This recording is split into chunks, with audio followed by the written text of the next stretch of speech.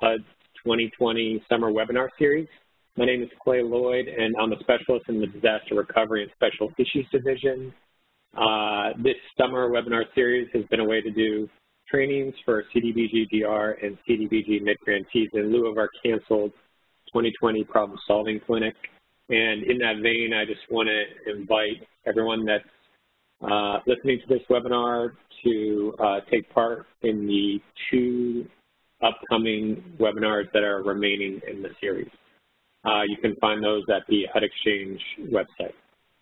All right, next slide. Great, so the agenda for this webinar is infrastructure projects. And what we're going to do is we're going to have an overview of the infrastructure project lifecycle, and we're going to go in a little bit into defining and setting up the project and the initial compliance, and then move on to construction management and ongoing compliance, and finally to talk a little bit about closeout. And I do just want to remind everyone, if you have questions, definitely use the chat box. We have the people at ICF and people at HUD that are here to answer your questions if you have any. So just make sure to type them in the chat box throughout the presentation. And by means of introductions, on this presentation, we have myself, Clay Lloyd at HUD. We have Lauren Nichols at ICF and Robbie Bizot at ICF. And Robbie and Lauren have infrastructure experience, so they can help us go through this presentation and give you valuable training. Next slide. Great, so with that, I'll pass it off to Lauren. Thank you, Clay, and welcome everybody. I just want to double check that you can hear me. Yes, we can hear you. All right, thanks, Clay. Again, welcome everybody. Happy Thursday. So today we're going to be going into some of the main steps that grantees and subrecipients may experience and should consider as they design, select, set up, implement, and close out their infrastructure projects. One thing we aren't going to be diving into today in great detail is the architectural and engineering nuts and bolts of designing infrastructure programs, and there are going to be a lot of compliance areas that we're going to touch on, but without going into great detail. And then there are some compliance areas that we're actually not going to really touch on today. However, there are a lot of great tools on the HUD Exchange that go into each of these compliance areas, and please be sure to reference those tools on the HUD Exchange if you're wanting additional guidance or insights into those parts of the presentation. So one of the main learning objectives today is to provide a high-level overview and some examples of how many of these important compliance and logistics pieces fit together in the context of a CDBG-DR or CDBG-MIT funded infrastructure project.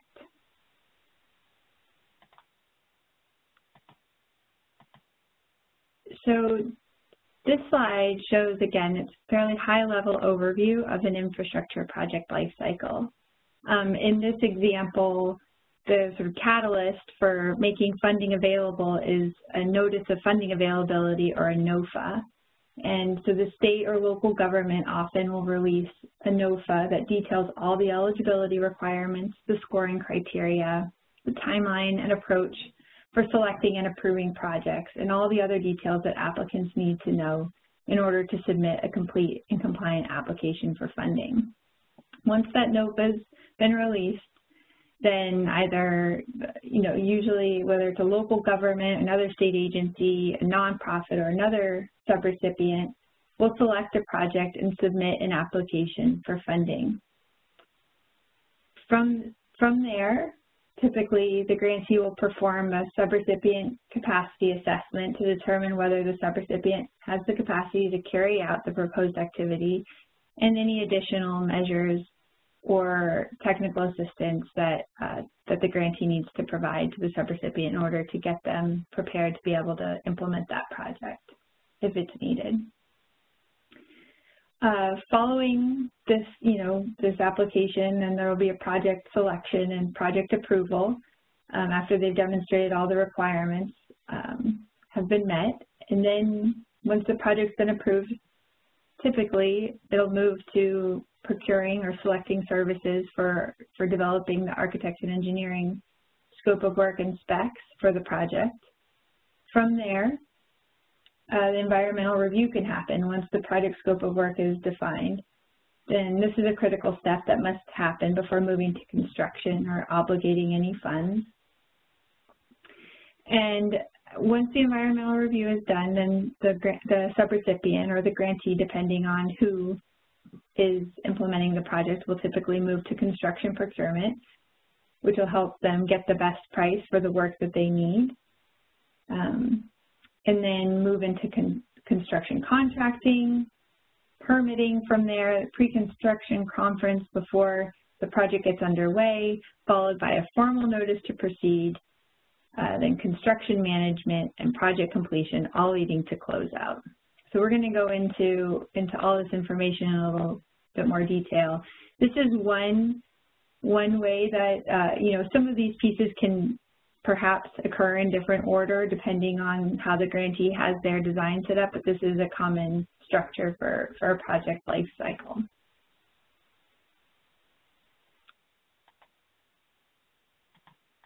All right, so I've thrown out a couple terms already, just to take a step back there. So HUD grantee, the HUD grantee typically is the entity and lead agency that receives the CDBG-DR or CDBG-MIT grant from HUD, and they ultimately are responsible for the oversight of those funds. The grantee can be a state, territory, tribe, or entitlement community, but they are the ones who are ultimately responsible to HUD. And then the subrecipient, there are a couple definitions, as you can see here in the regulations for a subrecipient, but there again, it can be a local government, a nonprofit, council of government, another state agency, or other non-federal entity who has legal authority to administer a project or program on behalf of the grantee. And as you saw in the life cycle here, you can see there's a blue bar running throughout the entire life cycle of monitoring and record keeping. So it's important to understand that monitoring will take place throughout the life of the project, and it's performed by various entities, whether it's HUD, HUD-OIG at the federal level, the grantee at the state or local government, or at the state or entitlement community level, and then the subrecipient will also have monitoring responsibilities.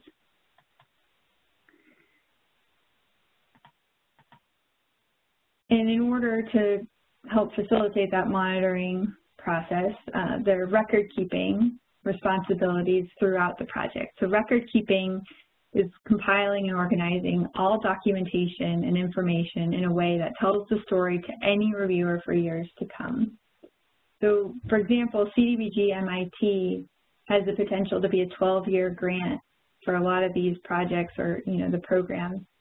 And what you're doing now to set projects that may be reviewed by teams of people years down the road, and they should be able to pick up a file at any point and understand how and why projects are being approved, denied, or how they're meeting each step of the compliance requirement. So this record keeping, it's not only just aggregating documentation, but making sure that it tells the complete and full story for folks to review down the road. And another key role and responsibility in this process that kind of runs throughout the life cycle of a project is technical assistance and clear communication. This goes, not only for HUD provides technical assistance to their grantees, grantees provide technical assistance to their subrecipients, and clear communication should be occurring at all levels and across agencies. And again, we'll be talking mainly today about grantees and subrecipients, and one of the most important messages through all of this is that they are partners with joint responsibility for success.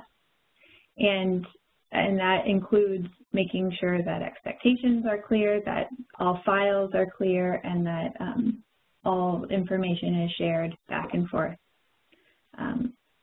predictably and understandably so that they can help each other be successful in undertaking these very important projects.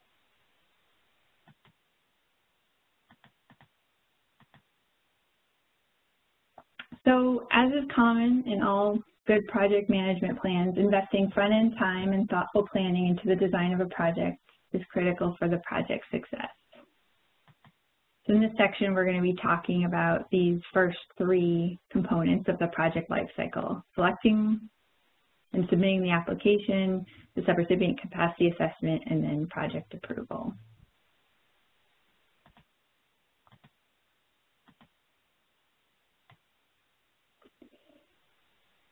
So the first thing is, in order to move forward with the project, is you need to make sure that it's eligible. And there are quite a few sources of requirements and regulations that inform whether or not a project will be eligible under the program.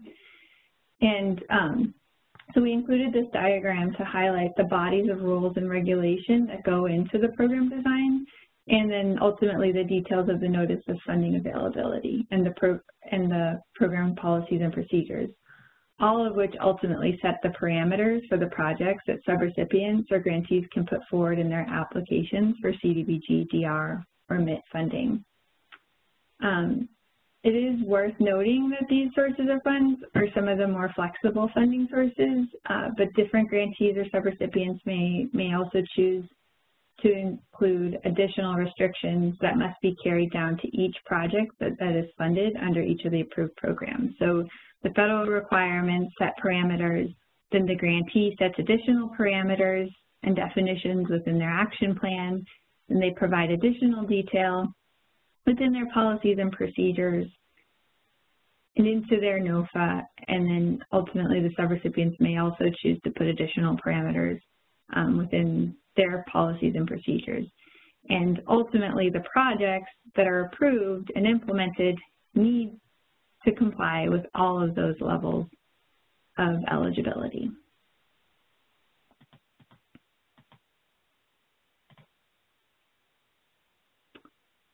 So when subrecipients or grantees are pulling together their projects that they want to approve, there are a lot of considerations, and often within the application templates, grantees will include questions like this with more kind of specific parameters on how they have to be answered to get at this type of information. So some of the more important, these are just some of the questions that may come up, but you can understand, you know, like, what is the project and how does it tie to recovery from the disaster or meet a mitigation need? What are the quantifiable outcomes from the project? Who will benefit? Why should this project be prioritized over others? What's the timeline? What is the budget? Are all funding sources committed? Are there other untapped funding sources available for this project? Is it feasible, sustainable? And how are the long-term operations and maintenance going to be paid for? And again, does it meet all of the program criteria? And the idea here with all these questions, however they are framed in an application, is to make sure that the project is eligible, feasible, impactful, and implementable.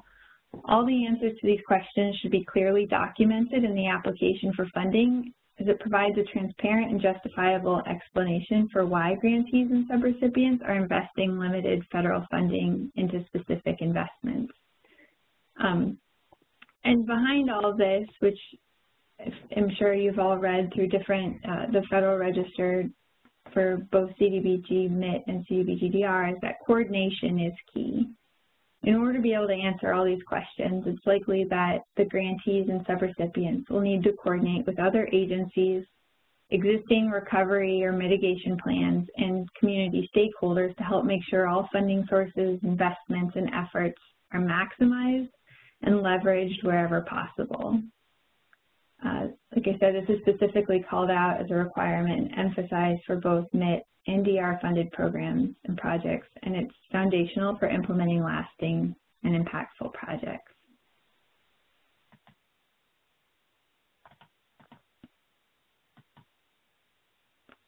So this table outlines at a high level the fundamental requirements that all CDBG-DR and MIT projects have to meet in order to be eligible for funding. You can see there is a distinction here at the top between DR and MIT. So for DR, the activity must respond to a disaster-related impact identified in the grantee's unmet needs assessment. And then for MIT, those projects have to meet the definition of a mitigation activity and address the risks identified in the mitigation needs assessment. Otherwise, for both funding sources, they have to be allowable in the appropriation and other laws, including in the Federal Registers and associated laws. They have to be eligible per the CDBG regulations or as a waiver alternative requirement. They have to meet a CDBG national objective. They have to be eligible per the grantee's action plan and their program policies and procedures, and any other additional policies and procedures if a subrecipient has, additional policies and procedures. And then they also have to meet additional criteria for covered projects, if applicable. Covered projects, this is a concept that is included in the CDBG-MIT Federal Register. It has been included in certain CDBG-DR allocations as well. So here again, it's always important, depending on the source of your funding, to understand what additional criteria are, but this covered projects is a good example. In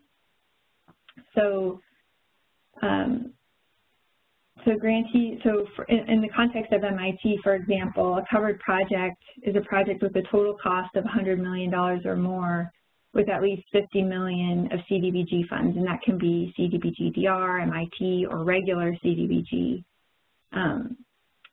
in that project. And so there are additional criteria for the covered projects if it meets those criteria, including demonstrating consistency with other mitigation activities in the same most impacted and distressed area, demonstrated long-term efficacy and sustainability of the project, including its operations and maintenance, and a demonstration that the benefits of the covered project outweigh the costs. So through the methods that are described in the Federal Register.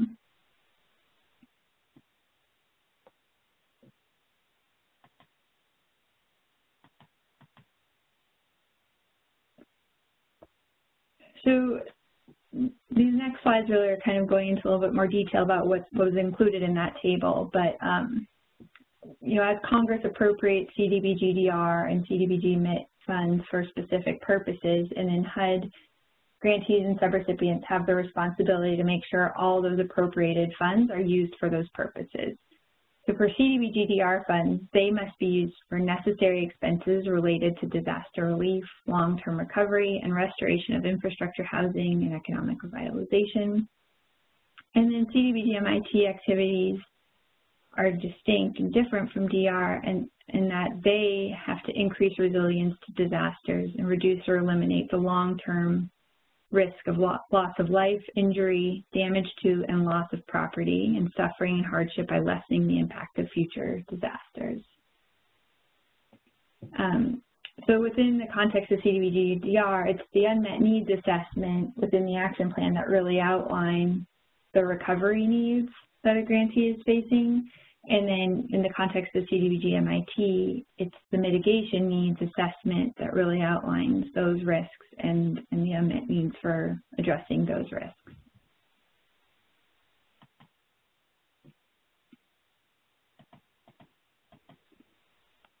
So sort of embedded within these concepts are these additional parameters around using funds and maximizing and coordinating funds. And one of the first foundational ideas here is this concept of order of assistance. So although the language may vary among appropriations, like a lot of these concepts do, the most common statutory order of assistance requirements prohibit the use of CDBG-DR or CDBG-MIT funds for activities that are reimbursable by or for which funds are made available by FEMA or the U.S. Army Corps of Engineers. So what does this mean? It means that before you use CDBG-DR or MIT funds, you should check to see if other funding sources are available or have been made available for that project. And this is particularly applicable to FEMA and Corps funding. But this concept is also applicable, conceptually to state and local funding. So you cannot use CDBG funds to supplant other funding sources that have been made available for the project or activity at hand. Then the next one is duplication of benefits, which all grantees and subrecipients must comply with. So they have to comply with Section 312 of the Stafford Act and all applicable DOB notices, and the requirement that all costs are necessary and reasonable, and ensure that each activity provides assistance to an entity only to the extent that the entity has a recovery or mitigation need that has not yet been fully met. And again, what does this mean? It means that a subrecipient or an applicant cannot receive assistance from multiple sources for the same purpose, and the total amount of assistance provided cannot be greater than the need. So for example, if FEMA has obligated $75,000 to a project and the total project cost is $100,000, then the total CDBG-DR or MIT funding that could be obligated to the project is $25,000 or less. So in other words, the amount from FEMA and the amount from HUD, when they're combined, cannot be greater than the amount of the project cost, or else there'd be a duplication of benefit. And the basic principle with both of these rules is that we need to make sure we're being responsible with taxpayer dollars, and also help make sure that we're maximizing all available funding sources.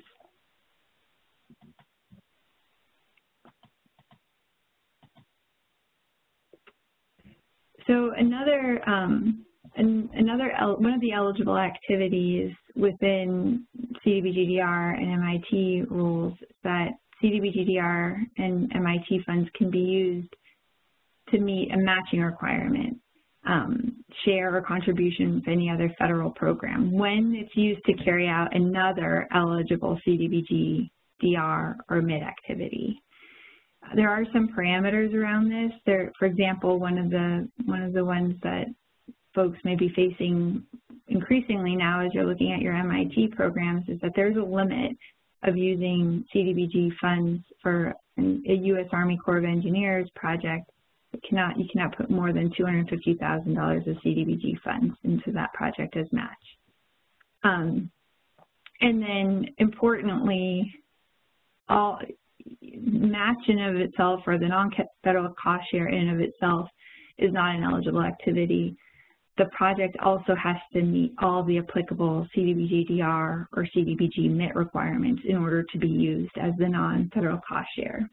And so one tip for that is to ensure that all CDBG-DR or MIT and applicable programmatic state or federal cross-cutting requirements are included in the design, project worksheet, application, file structure, whatever it is, all of the bureaucratic components of a FEMA or an Army Corps of Engineer project up front in order to build that into the design of that project early on.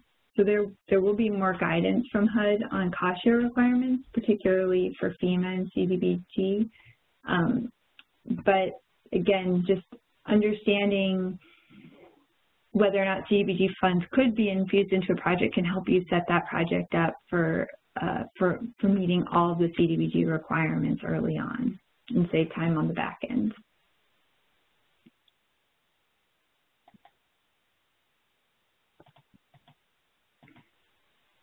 So we talk about infrastructure, and infrastructure, just defined as infrastructure, isn't a category of eligible activity within the CDBG-DR MIT rules, but so there are these other concepts of eligible activity within CDBG, and the one that is most common is public facilities and improvements.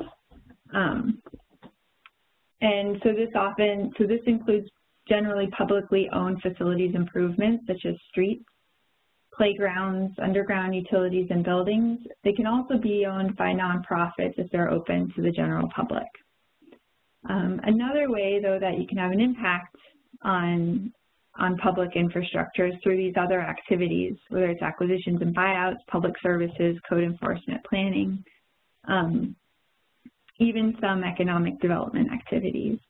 But just as an example, buyouts can be used not only as a proactive measure for protecting high-risk residents and helping them move to lower-risk locations, but they can also be used to, once folks are relocated out of harm's way, that land may be converted to a buffer zone or to be used as strategic stormwater or floodplain management for surrounding areas, for the remaining surrounding areas.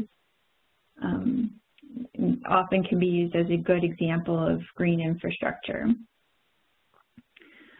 Public services are allowable if the service is for a new or expanded service, and some examples maybe in the context of infrastructure may be public safety services or recreation programs, energy conservation and counseling, and those types of services, all of which have a public benefit in that if the service is new or expanded.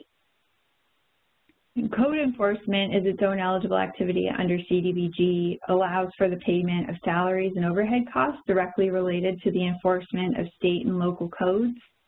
So for state entitlement or local communities who are looking to change codes as part of their overall resilient recovery or mitigation strategies, or who need to ensure that rebuilding communities comply with the codes in order to protect, coordinate, and plan for the capacity needed for public infrastructure such as stormwater systems or wastewater treatment facilities, they may decide to fund eligible code enforcement activities. And then planning, again, is its own activity within CDBG eligible activities, and it's often a key component for how communities assess their needs and risks from multiple perspectives, how they coordinate across funding sources and initiatives, and often can be used as the public process for prioritizing specific infrastructure projects and initiatives.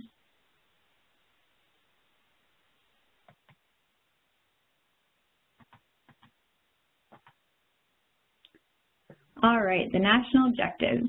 So this chart has all the national objectives that have been included in the various CDBG-DR federal registers over the years. This is just to kind of highlight that this is just for CDBG-DR. And again, it's important to understand, each allocation may have different rules or parameters around this, but generally these are all the national objectives that have been included over the years. So there are quite a few ways to meet a national objective with CDBG-DR funds. And again, there are a lot of resources on the HUD Exchange on how to meet a national objective.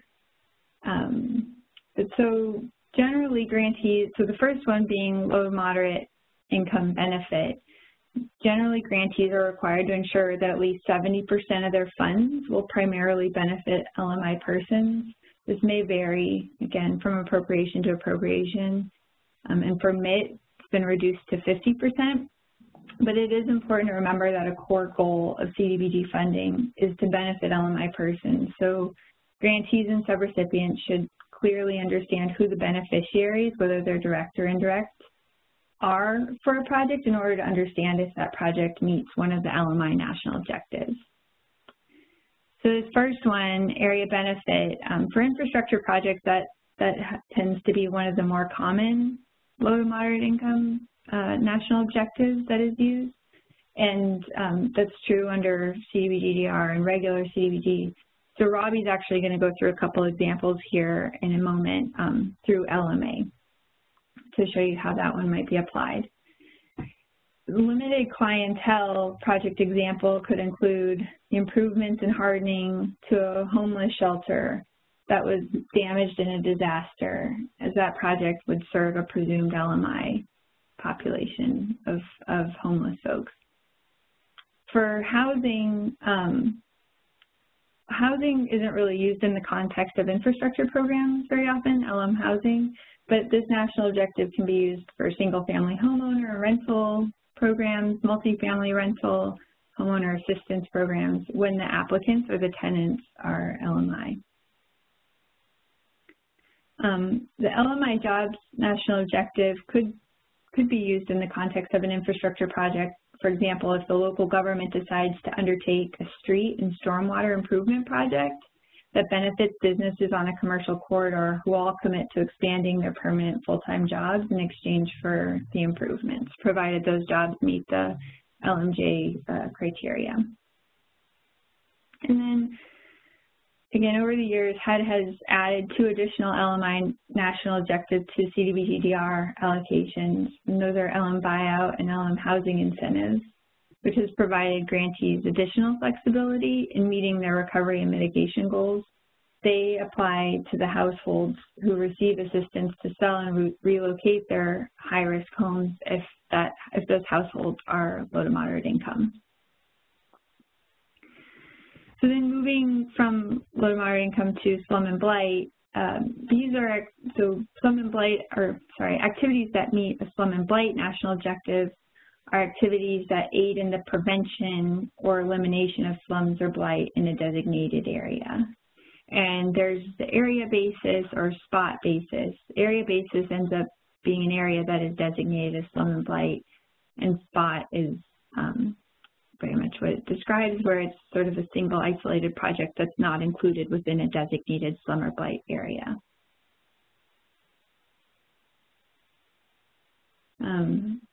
So for example, in the context of an infrastructure project, this may mean, or a subrecipient may decide to use CDBG-DR funds to acquire and demolish a destroyed facility and then convert that area to a public park or to another activity that eliminates the public safety and blight condition. And then the third area of national objectives is activities that meet an urgent need.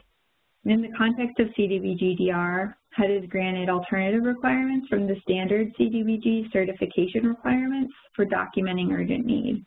But there are still requirements that grantees and subrecipients have to document and show in order to qualify a project under urgent need. So again, kind of going back to this concept that everything ties together and going back to the action plan, there has to be clear documentation for a foundational tieback that is often described in the grant, that will be described in the grantee's unmet needs assessment of their action plan. And so they'll describe, in the action plan, they'll describe the disaster impact that will be carried into the program policies and procedures of how an applicant has to demonstrate disaster tieback.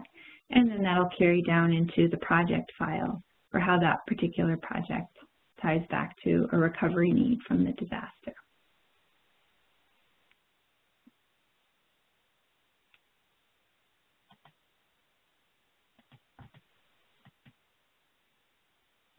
So for CDBG-MIT, the national objectives are very similar as we just went through for the CDBG-DR national objectives.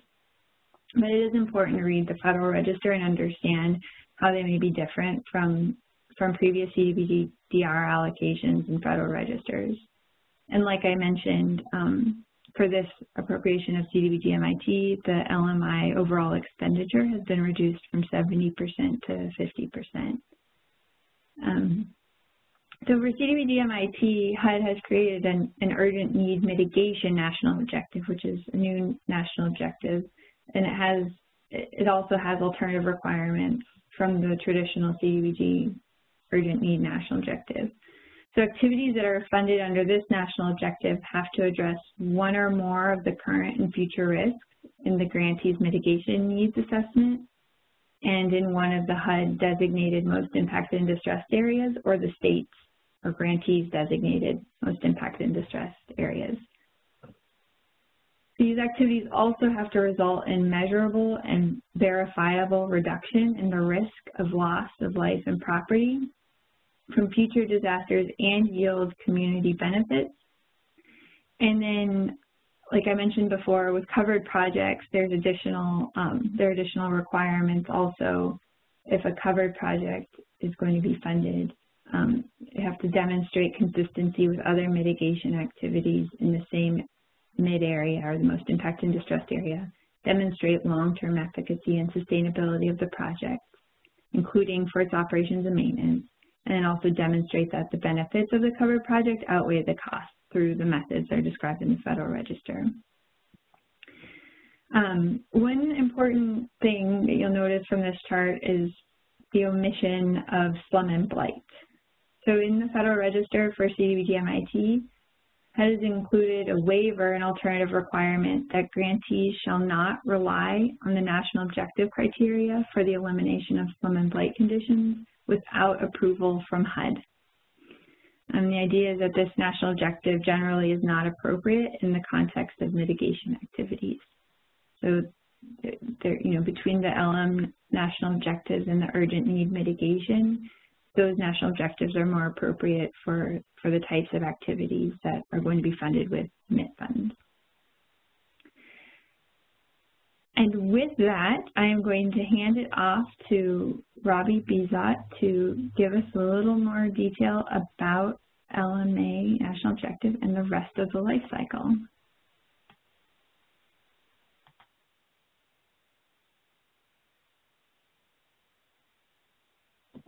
All right, thank you, Lauren. Thank you, everybody. So as Lauren mentioned, the objectives that can be used under an infrastructure project, and primarily the most commonly used is the LMA national objective, also known as low to moderate area benefit. As defined by 24 CFR 570-483A1, critical steps for determining, you'll see there is a chart, and you're going to be hitting some basic points in evaluating whether or not your project would meet the LMA national objective. That's through looking at the eligible activity itself, the service area, the percentage, and asking whether there are requirements in that would want to be remain on file along with the project for further HUD audits or jurisdictional audits that determine reasonable association with national objective. An area benefit activity is an activity which will benefit all residents of an area, which is primarily residential. To meet the national objective of this benefit, the LMI persons on an area basis, an activity must meet the identified needs of the LMI income persons residing in an area where at least 51% of the residents qualify as LMI individuals. There is an exception to this rule. In the event you have an upper quartile, maybe some type of exception criteria for entitlement communities, which would also need to be considered when associating this LMA national objective.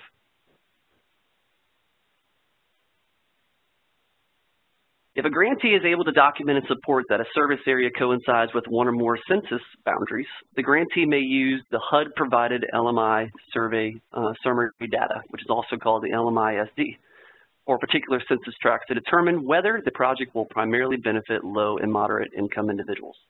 If the service area does not coincide with a census boundary, or if the service area includes parts of multiple census tracts, the grantee may perform a survey of the service area. Additional information on how to perform a survey on the new projects can be found at this link within this PowerPoint presentation. Let's look at a couple examples. So in the example you see here, a subrecipient is proposing to perform a street rehabilitation improvement within Census Tract 7720.01 Block Group 3. And what we've done here is we've given you an aerial photo using Google Maps. Why is that important? Well, we want to know the footprints of the actual structures within this particular block group. And when looking at this picture, you'll notice because Google Maps indicates actual commercial buildings or storefronts, it is primarily residential, noticing that just along that main thoroughfare along 25th Avenue North is where the majority of the commercial or storefronts reside. But primarily the rest of this block group is in fact residential, and you'll also see that they have a park to the left.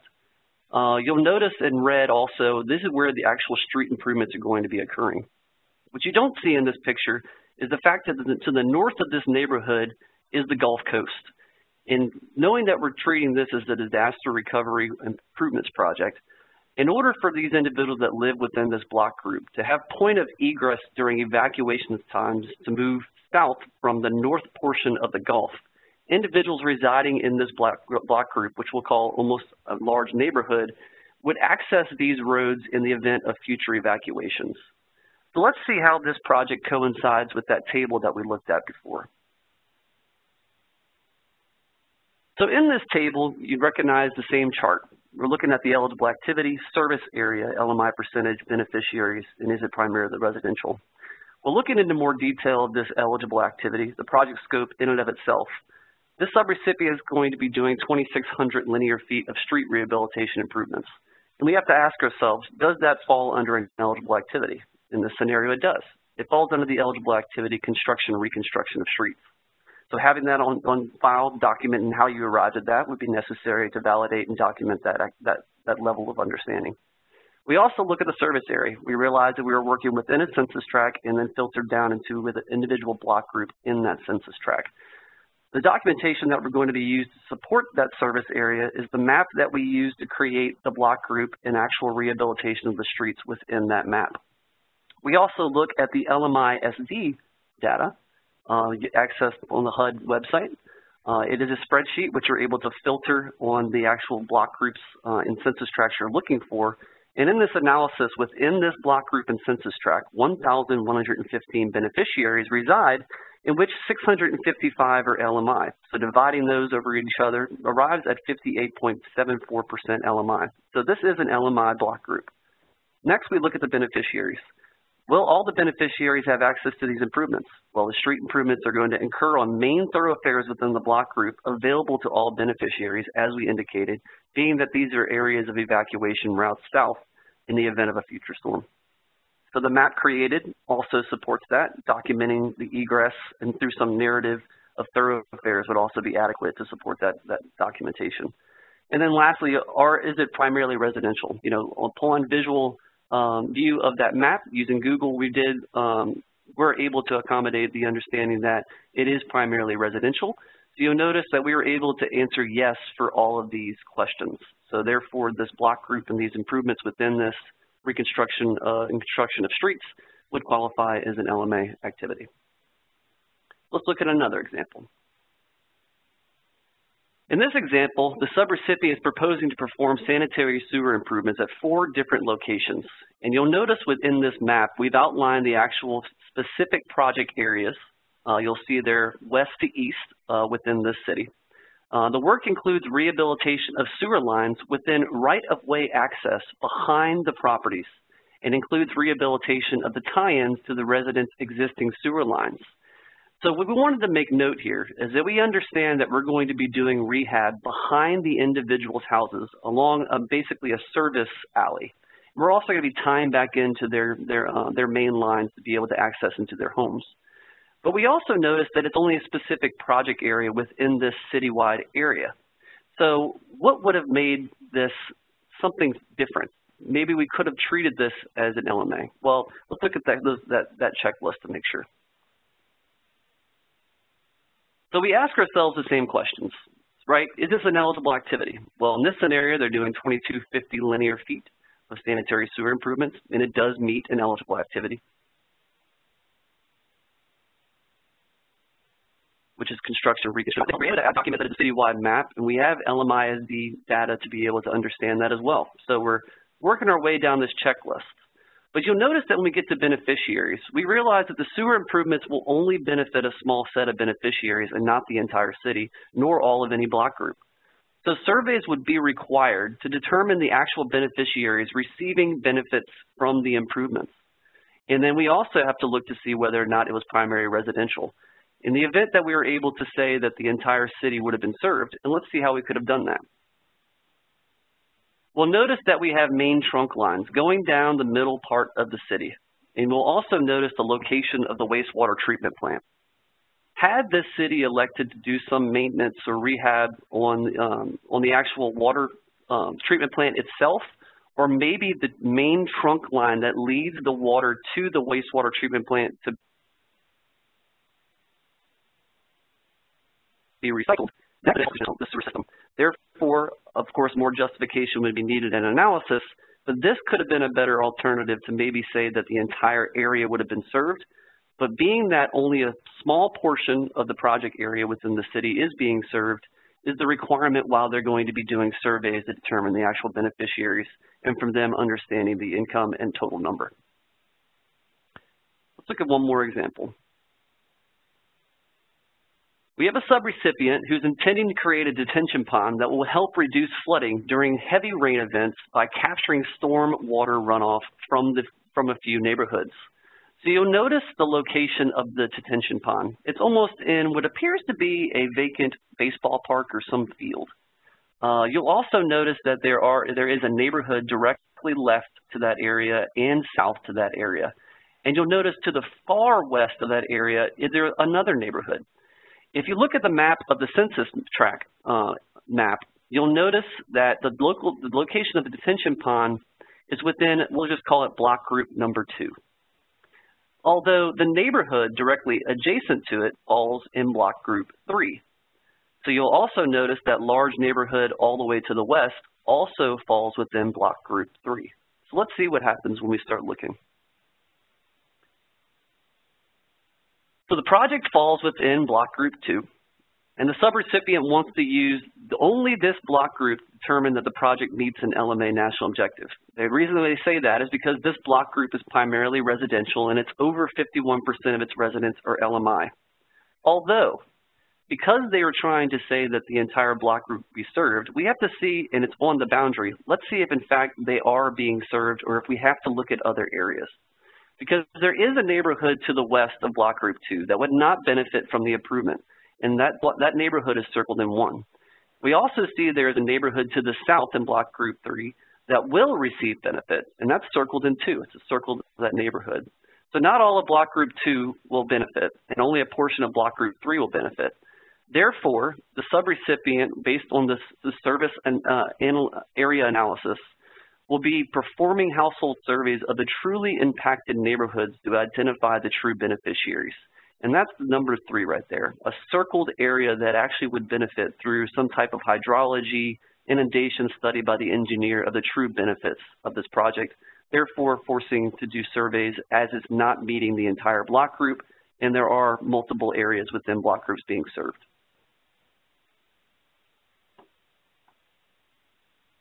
Okay. So next we're going to talk about subrecipient capacity assessment. As Lauren mentioned at the beginning of this presentation, often infrastructure projects are carried out by local governments who serve as subrecipients to the state grantee. Since CDBG-DR and CDBG-MIT programs can be so complex, grantees and subrecipients should perform a capacity assessment of subrecipients prior to or as part of a contingency of award and committing of funding.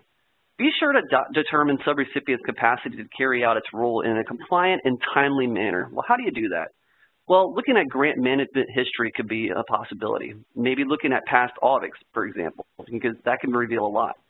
Also looking at staffing. Maybe having a conversation with the subrecipient and understanding their staffing experience and where they may be able to identify some gaps.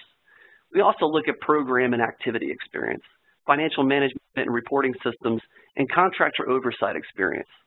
Subrecipient capacity are often talked about from the perspective of being helpful to help grantees manage risks and identify areas of technical assistance that they themselves can provide to subrecipients.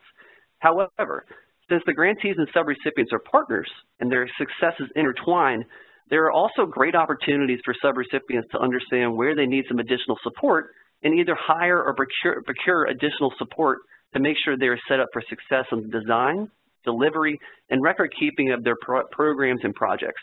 For more information on subrecipient management, be sure to check out the subrecipient webinar from earlier this month on the HUD Exchange. So, although CDBG-DR and CDBG-MIT have their own suite of rules and regulations, waivers, alternative requirements, these funds also come with a large body of cross-cutting and other applicable regulations. In your design of your projects and selection of projects, it will be important to identify which rules and regulations, It'll be important to decide which rules and regulations apply to your infrastructure project and whether or not they will have a direct impact on managing your project. So we have a few areas we need to look at. You know, they have a timeline. So you'll notice that the cross-cutting federal regulations cover each portion of the areas of impact on this project. So as far as the timeline, you know, these cross-cutting regulations can add time and impact the timing of whether certain steps in your project can happen. Failure to get this timing right could result in ineligible costs or unnecessary project delays. In respect to these requirements on budget, They all add additional oversight. So compliance can either alter the payment structure for projects. Some of these rules do this very directly. Some, in the case of complying with federal labor standards in paying prevailing wages, which can be higher than the non-federal projects pay in that area, could be a budget area to look at. On the other hand, while there aren't additional salary or payment requirements associated with complying with Section 3, it is important to include time for recruiting, reporting, and establishing a Section 3 coordination process to demonstrate how, to the greatest extent feasible, the subrecipient and or grantee have tried to meet the Section 3 goals of providing economic impact to Section 3 residences and businesses in that area. Similarly, the cost of monitoring in all these areas for each project can add staff hours to a subrecipient or grantee's budget, but failure to monitor and ensure projects are compliant can result in repayment of all or portions of the project costs. How does this relate to scope of work? Taking the time to plan how these requirements apply to the scope of work on the front end of the program design will help save grantees and subrecipients endless frustration on the back end. Having a comprehensive scope of work that identifies all applicable federal regulations not only helps map out how and when the requirements are going to be met, but also makes sure any potential construction contractors and bidders understand everything they are responsible for doing or complying with, and if in the event they win the work. Record keeping and monitoring, these are really the areas that benefit from front-end planning and incorporating all requirements into the project design and selection. Both requirements and grantees have the opportunity to either document or set up the file for documentation. And on the front end to this, you really want to do that to minimize surprises and avoid ineligible costs or activities as the project gets approved and moves through the implementation stages. And then lastly, you have closeout. In order to get a project to a closeout, the grantee and subrecipient will need to be able to document that all applicable requirements have been met. And you'll hear this often. It's always best to start with the end in mind and set the files up in a way that will be crystal clear down the road and allow for a smooth closeout whenever that time comes.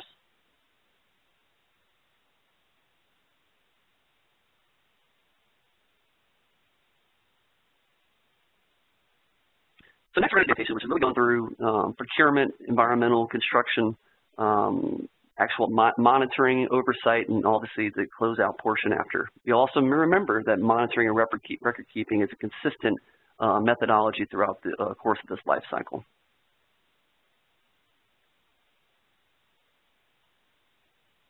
So let's set up some parameters which grantees and subrecipients have to work to meet the procurement requirements when they're procuring goods and services when using CDBG-DR and mitigation funding.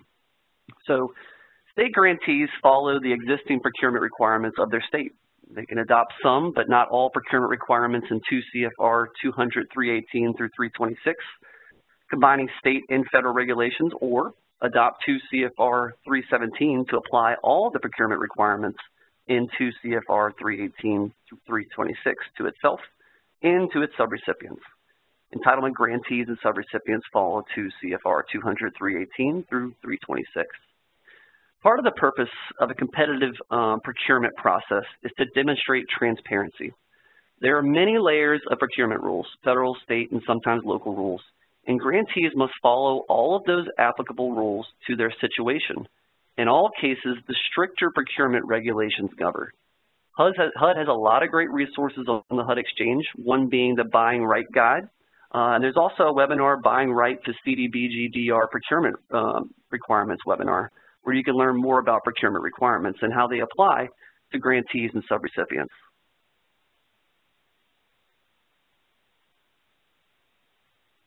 So one of the, when we're talking about staff capacity, subrecipient capacity, looking through what that subrecipient or grantee can undertake is vital to understand really what procurements are necessary. A city or a county might have, a permitting or a code enforcement office, or some type of maybe a public works office that might have a staff engineer to help in the design process of a project. But, if that's not the case, one of the earlier procurements a subrecipient might undertake on an infrastructure project is the procurement of an architect engineer to help get the design move forward and on to the approval of the project. So the subrecipient and the state grantee is following 2 CFR Part 200 can choose either the RFP, RFQ process for procuring engineers. Customarily, the RFQ is the general practice, but obviously other state and local regulations might be stricter, which allowing for that request for proposal. But when doing a request for proposal, you want to ask for qualifications and costs. When doing a request for qualifications, that's where you're asking for the experience and the expertise and does not rank and score based on cost. But the final cost and compensation just if there are two clearly outlined, provide a clear scope of work, methodology, and technical evaluation, as well as the structure of the award and notification process, so all respondents are clear on how and when all associated processes will coincide with the award selection process. The outcome here is the project is designed and detailed enough after you have your engineer or your local engineer helping design that. Your project designed and detailed enough to be able to move forward to an accurate environmental review and construction scope of work. Important, important, important, document, document, document.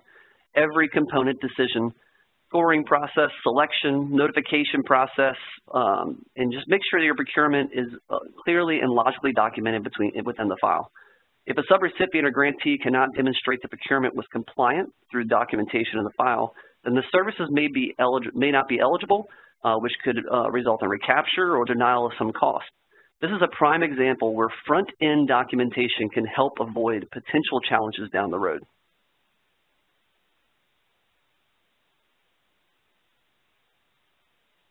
So next, let's talk about environment. So as we know, CDBG-DR and mitigation are going to be subject to NEPA and 24 CFR Part 58 requirements, required for every dollar of CDBG-DR and mitigation prior to obligating any funds. Understanding the limitations on activities prior to the environmental clearance would be something to be considered. Providing clear scope of work, understanding the process, the correct level in environmental review, and required consultations in the estimated timeline is necessary, which you're also able to, in some scenarios, are able to adopt another federal agency's environmental review, much like a FEMA NEPA review. So again, all CDBG-DR projects and mitigation projects must undergo an environmental review performed prior to the start of a project and before funds are expended on a project. This helps ensure that the proposed project does not negatively impact the surrounding environment and that the property site itself will not have an adverse environmental or health effect on end users. Understanding environmental review and permitting requirements is a critical step in project planning as they impact the budget, timeline, and overall viability of the project, as well as additional steps that may need to be taken in order to meet any conditions. The environmental review and clearance is a critical step in the project life cycle. If there is no environmental clearance by the responsible entity, then the project cannot be moved forward, and in the event it's not signed and dated and documented, it might not be reimbursed.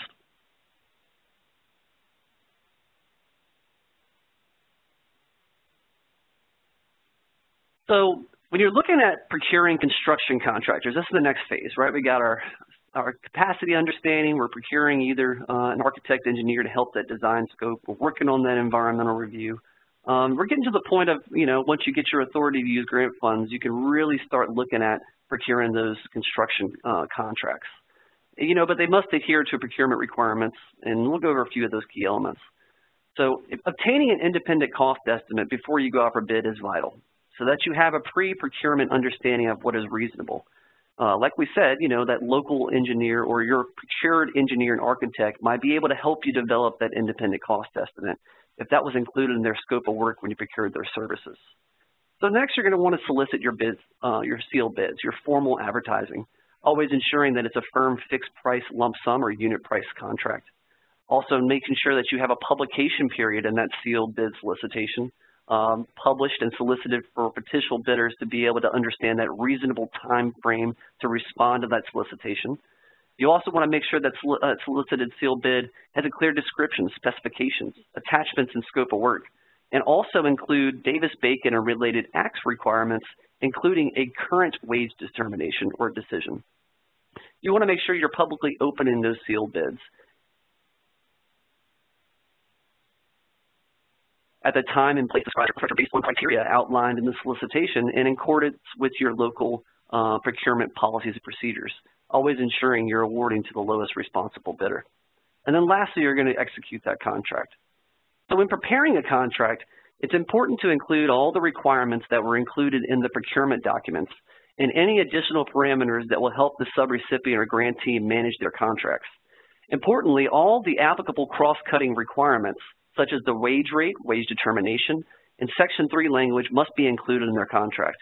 This, along with ongoing and additional technical assistance and guidance, helps the contractors and the subrecipient ensure everyone is on the same page and they understand their compliance requirements.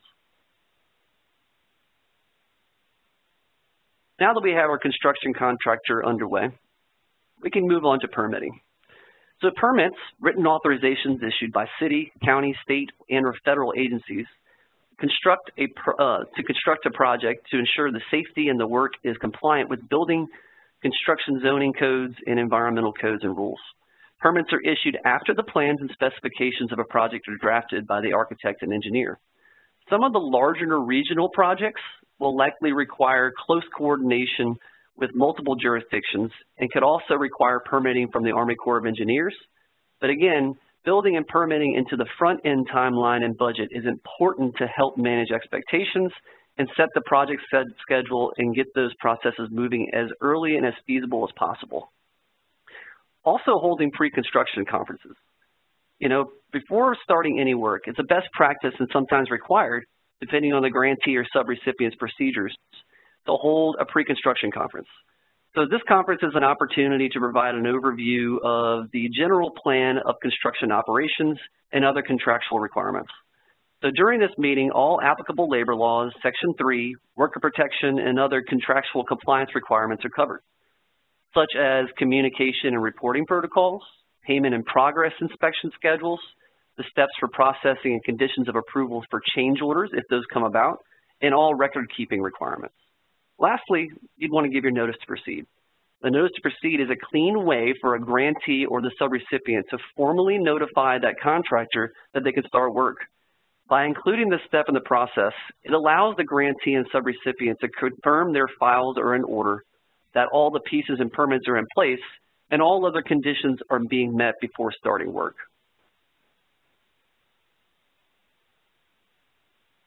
Moving on to construction management. You know, we've gotten our staff capacity, our procured services, we got our environmental, we got our construction contractor on hand, we got our notice to proceed out. So now we're moving on to construction management.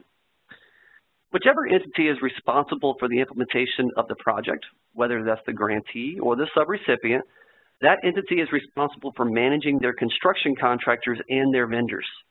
At this point, they have ideally invested a lot of time in preparing the contractor and have set the project up in a way that they know all the compliance requirements that need to be tracked, so that once the construction is underway, there is a clear and smooth contractor management experience.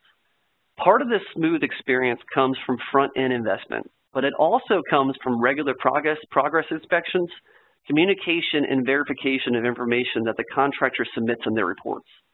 You know, some of the most important compliance requirements must be documented and verified often throughout the construction process.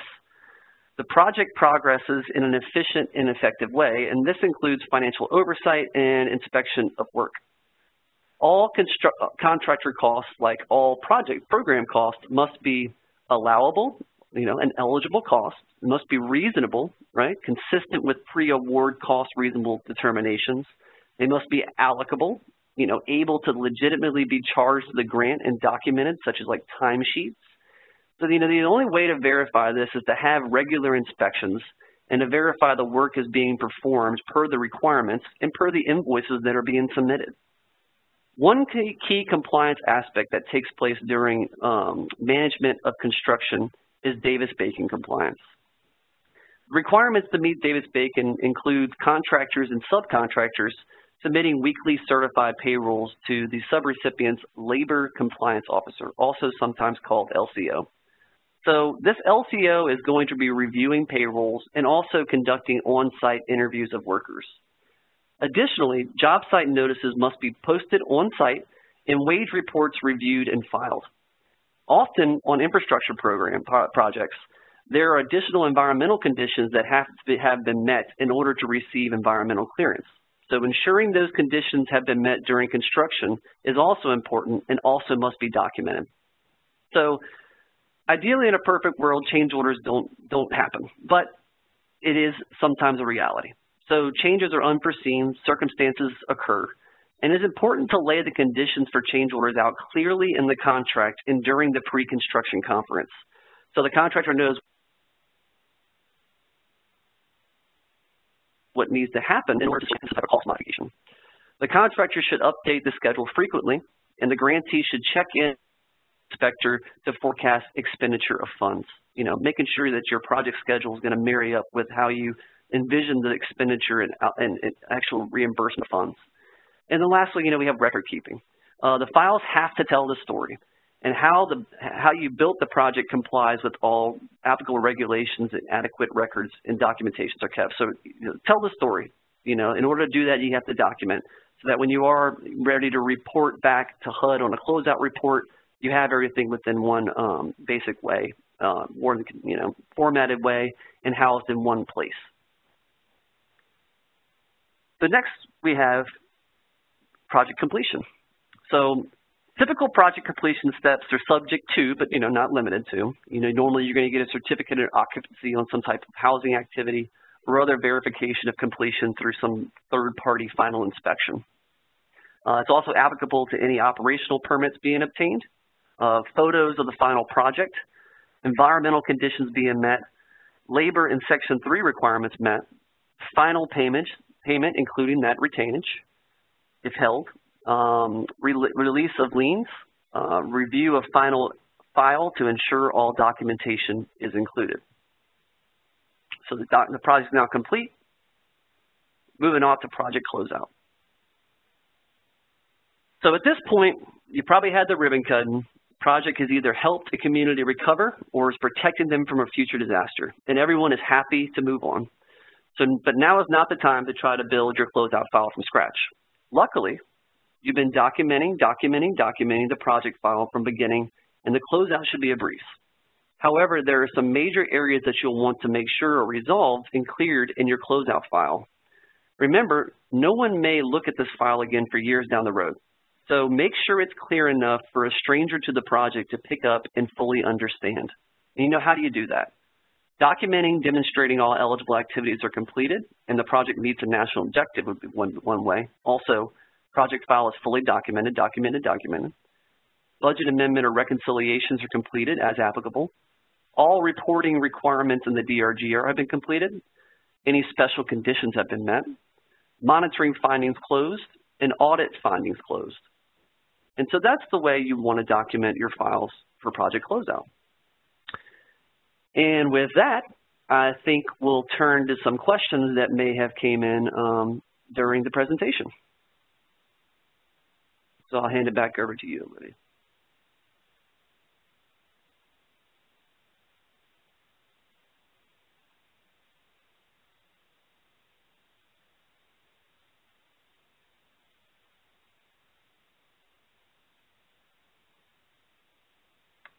Okay, so for this part of the webinar, we're going to transition into the Q&A session. And so, Kelly, I will give that to you. All right, thank you. I'm Kelly Price with ICF, and just been watching the questions come in from the session, and we don't have a whole lot of questions. One was around, sort of, since we have talked a good bit about CDBG-MIT funding and CDBG-DR and some unique facets of CDBG-MIT, we had a question regarding those MIT funds and how those are allocated and can be used. So I think we're fairly clear on that. One question that we just received, I was just trying to chat back and forth with our HUD folks on, is concerning if a grantee has costs prior to, I assume what they mean here is sort of executing their grant agreement to do some of the technical analysis or financial analysis that would be appropriate to look into a potential project. How could they pay for that? And my thought was to direct them to the pre-award cost guidance, which is in the regulations, and any specifics around that in the Federal Register notice applicable to that particular disaster. But HUD folks, do you have any other direction or guidance on that? Certainly there's some limitations around that. Yeah, this is Clay. So I just want to second everything you said, and then just add that if the question is if there's pre-award funds, we do not have pre-award funds, but however, like I just mentioned, pre-award costs, once you get your grant agreement, are potentially eligible for reimbursement. So they just need to make sure that they're eligible costs, they're for an eligible activity, and that you are making sure that they're undertaken in accordance with the environmental review requirements at 24 CFR Part 58. So yes, we do allow for reimbursement of pre-award costs, but we don't front-end pre-award funds. Right, so you have to do the reimbursement, and also keep in mind that if you are going to be able to meet all those requirements to reimburse with the CDBG-DR MIT funds, when you receive those, that Clay mentioned a really big requirement. All the others would apply as well, 2 CFR 200, procurement, financial management, all the other stuff. But environmental review is going to be one of the big ones that would need to be met, because you're required to look at your project comprehensively as you complete that environmental review. So you want to get out of the gate early. Now, the cost of the environmental review itself, Clay, as you probably have seen, could be eligible also as a pre-award cost, but you're going to have a limitation on how much of that you can do. We have another question that's more money related, I guess, that just came in. I think this is a great question, where we have an example of a county that is contracting with a city within that county to construct a new sewer line, but that could be any type of infrastructure. Once a contract is awarded, can the county pay the city for the work that's being done, or is it better to pay the contractor directly? Is there a preference? So this is really more of an issue of, best practices, if you will. One of my first responses would be you want to sort of follow the legal documents in place, and by that I mean who conducted the procurement, who has the contract with the contractor. In my opinion, should be the entity paying the contractor. We don't have enough information here to really know that for sure. But Clay, again, I know you've implemented these projects in the field as well as Robbie and Lauren. So do you have any sort of best practice guidance when you have multiple parties involved, multiple local governments involved, and how best to sort of have that trail of payments and documentation around those costs? Sure. So another thing just to think about is making sure you have your contracts between these entities in place, whether that's memorandum of understanding, memorandum of agreement, or a subrecipient agreement. So kind of speaking to what you're saying about understanding the relationship more, you need to make sure that you have a contract in place that's clearly delineating who is taking on the project delivery or program implementation and administration activities. And if you are passing them through, just know that you don't pass through everything. So if you're the grantee of the CDBG-MIT funds or CDBG-DR funds, you're still your responsibility to report to HUD on progress and to monitor your subrecipients and partner agencies. So you can partner with another entity to pass on some of the project delivery, administration, and implementation work, but you still need to monitor them. And then, again, we would need to hear more information about that situation, but definitely these types of partnerships have happened in the past. Great. Thank you. Another great question, Robbie, because you mentioned labor standards. Of course, another one of the, I think the three big ones, as I call it, when it applies to all projects, but particularly infrastructure is going to be, of course, your procurement, right, and the environmental requirements, and then Davis-Bacon labor standards are going to apply pretty much across the board on those type of projects. So we had a great question about where to find, whether or not there is, and where to find helpful information to provide to subrecipients and other parties about Davis-Bacon requirements and information on how they comply with that. And so I'm going to chat back to, answer back in the Q&A box the link to HUD.gov's Office of Labor Relations information. That is not located on the HUD Exchange. Office of Labor Relations guidance is all still on the HUD.gov website. But there's several tools there. There's the language that needs to be in all of your procurement documents, your bid packages, your contract documents, and any subcontracts with subcontractors. So there's some standard contractual language that covers all the Davis-Bacon and related acts. So that's number one. The number two critical thing for Davis-Bacon is making sure that the applicable and current wage decision or wage determination is included in the, again, in the bid package and the contract documents and passed on also to subcontractors. So that's really important. So that sort of covers you from the perspective of the legal requirements and making sure those are in the documents and conveyed down the trail of subcontractors. In terms of helpful documents, Davis-Bacon, HUD's Office of Labor Relations has a couple of little guidebooks that can be downloaded, and they're in English and Spanish pertaining to, for contractors, and one for grantees that are nice summaries, very just sort of summarize all the requirements and sort of what implementation is required during the course of a project. They also have a number of the required posters that need to be posted on the project sites. There's a number of those, including the wage determination, that must be visually present on project sites. And so those are provided, and they're downloadable in the PDF format, and also currently also available in Spanish.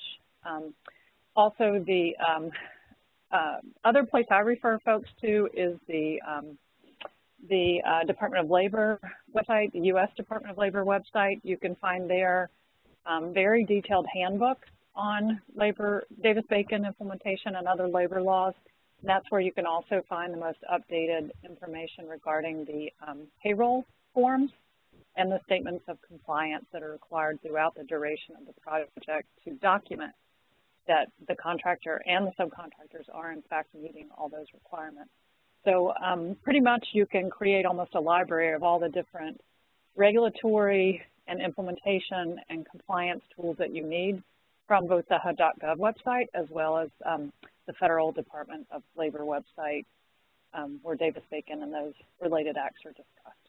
So we'll try to provide those links to you, but hopefully that's helpful to folks who maybe haven't dealt with labor before because they haven't maybe done those larger infrastructure projects. Let's see, what else do we have, Clay? Kelly, do you mind if I add just one thing? Oh, no, please go ahead.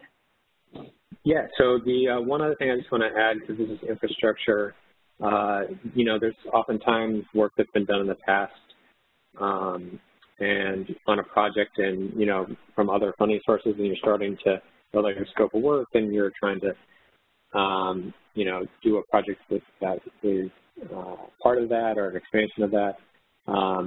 Just realize we have recent Davis-Bacon webinar that we sent out to grantees and grant managers in the various regions that says that we have a letter from the Department of Labor saying we can kind of classify Davis-Bacon requirements. We can apply them prospectively from the date of the grant agreement. So just know that, you know, everything that I mentioned is still in effect, but we're kind of got an alternative interpretation where the Davis-Bacon requirements apply prospectively, which means going forward. in work after the date of grant agreement. And if you have any questions about that, you can reach out to the policy unit at DRSI or your grant manager, your HUD grant manager. That's great. Thank you. A couple others we'll throw at you guys. One, someone asked, and I think I know the answer to this, but I'll throw it to you guys. Is there a Buy American requirement, such as was in place during some of the recession funding, the ARA funding and whatnot? Is there a Buy American requirement for CDBG-DR or CDBG-MIT?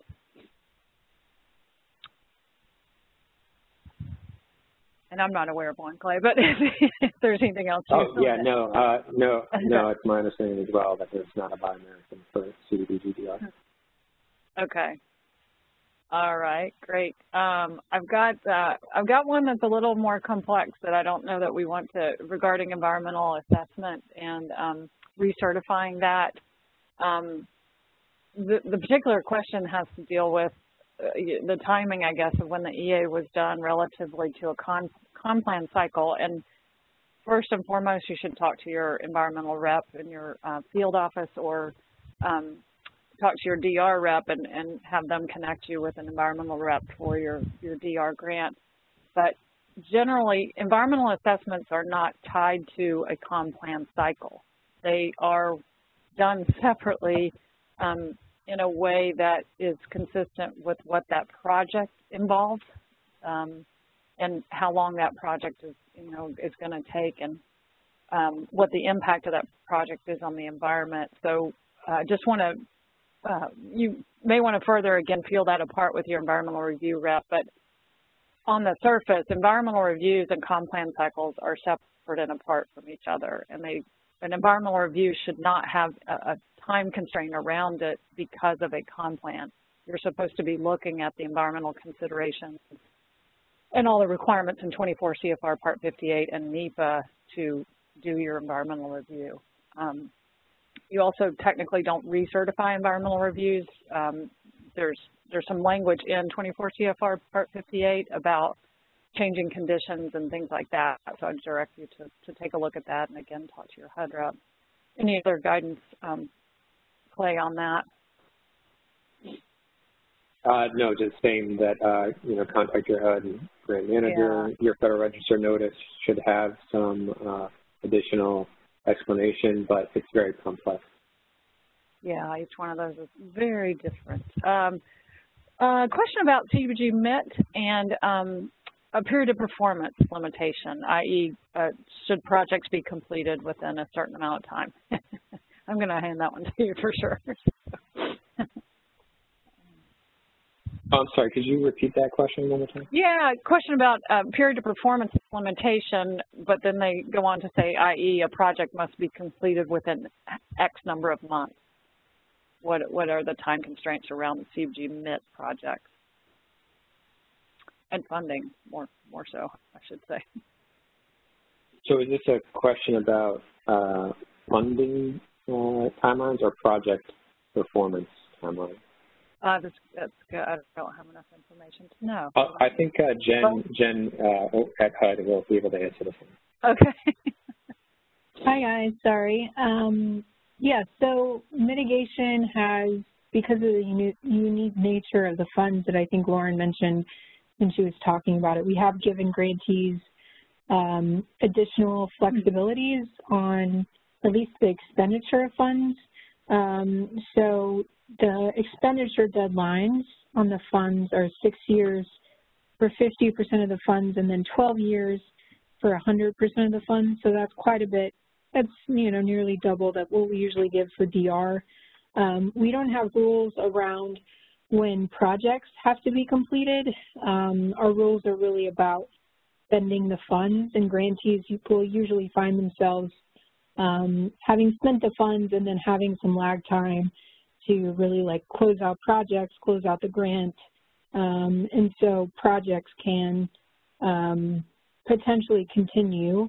You just need to sort of plan for that when you're looking at your programs, obviously, because you want to have some money to be able to keep going with the procedures and the planning and the record keeping that needs to happen for closeout activities. So it's just something to think about.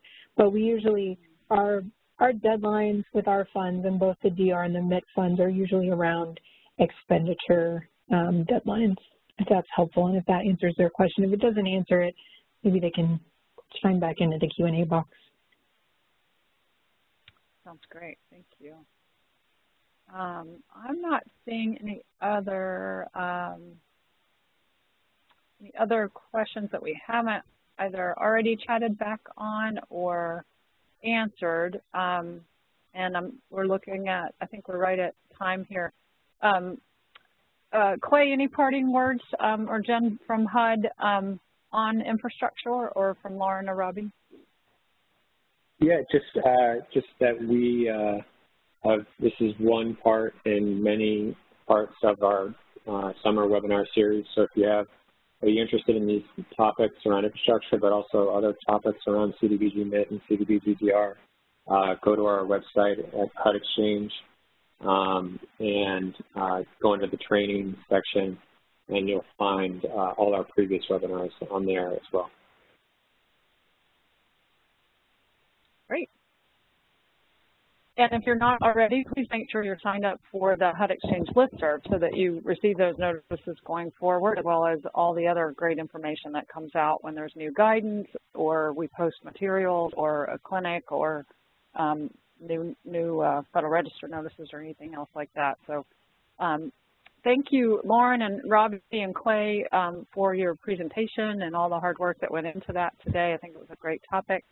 And with that, we'll close another one out. Thank you to the participants. Again, we'll be posting materials within about 2 weeks or so you'll have the slides, a webinar transcript, as well as the recording to refer to on the CDBG-DR website. Thank you all. Thank you.